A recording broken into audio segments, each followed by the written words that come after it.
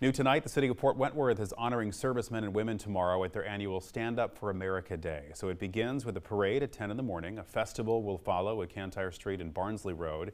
There will be live music, food trucks, activities, and more. The city manager says this is a fun event, but it has a lot of meaning to the community as well.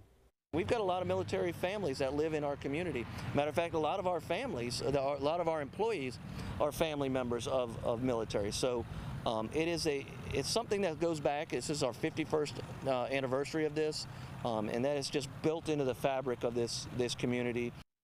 For information on road closures and exact times, you can visit wsav.com/standupforamerica.